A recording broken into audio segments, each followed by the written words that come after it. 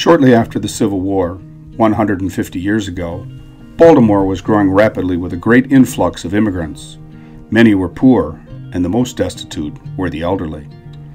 On April 6, 1869, the Little Sisters arrived in Baltimore from France to create a home for these elderly poor. And only 4 days later, they welcomed their very first resident. Within a few days, the sisters were caring for 5 aged poor. St. Martin's home was born on Valley Street. Nearly 100 years later, the old home on Valley Street had outlived its usefulness. Safety codes had changed, and so had the neighborhood. The old home was increasingly becoming dangerous to both residents and for the Little Sisters. A site next to St. Charles Seminary in Catonsville was available. On May 25, 1969, during the centennial year of their arrival in Baltimore, the Little Sisters and the residents moved to the new St. Martin's on Maiden Choice Lane. Our first Little Sisters who came to the United States, coming from foreign lands, several Little Sisters, maybe 1 or 2 could speak English. They made the sacrifice and were very generous to come to the United States, and we celebrated them and the legacy that they have left us, and we have followed in their footsteps. Hundreds of elderly benefited from the special care provided by the Little Sisters, but years of caring took a toll on the new St. Martin's too. So in 2010, St. Martin's planned an upgrade with brighter living space, a renovated chapel, updated safety codes, upgraded mechanical, electrical, lighting and plumbing systems, and a Main Street social hub. And for the first time, physical therapy included space for exercise and wellness for active residents. The renovation also provided a livable convent for the Little Sisters.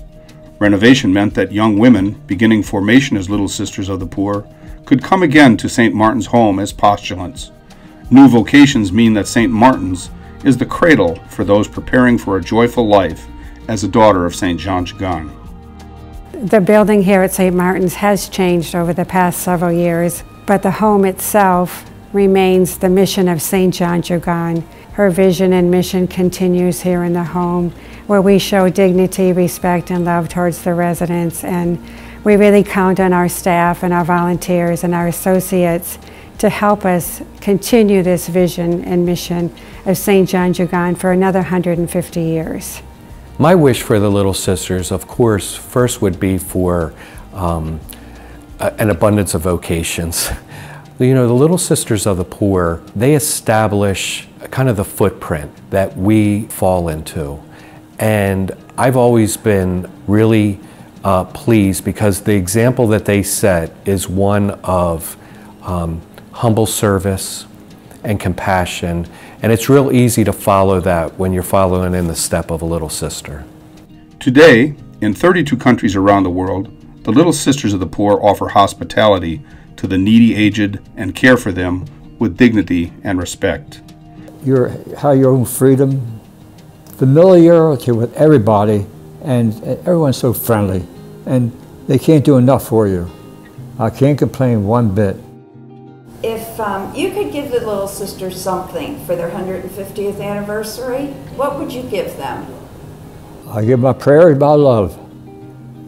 That's the only thing I have left. We don't need any more.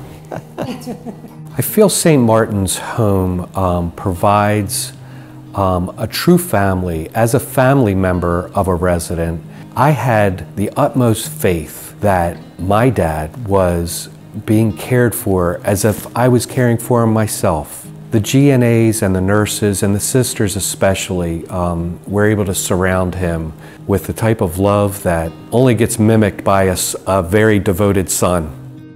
This is the legacy of St. John Jagan. Care for the dying is the summit of the Sisters' apostolate. Does my life still have any value?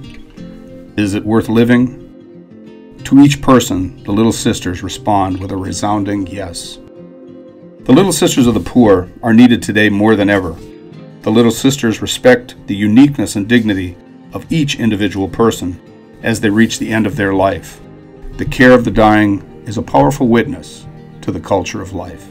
What's valuable to me in my ministry here at St. Martin's is the opportunity that I have to walk with our residents every day. They're listening to their stories and their memories, letting them share those with us so that they stay alive in someone's heart, but also to bring healing and hope to them at their last years of their life, to make it joyful, a moment that they are truly living and not just in hold and waiting for something, but knowing that there is something more for them to do each day. Yes, over 150 years, there have been challenges that strengthened the sisters' resolve. There also have been plentiful blessings, including you and your support. The Little Sisters give thanks for all who have generously supported their mission to the elderly poor. Joyfully and confidently, the sisters embrace the future and step forward full of hope because of boundless trust in divine providence.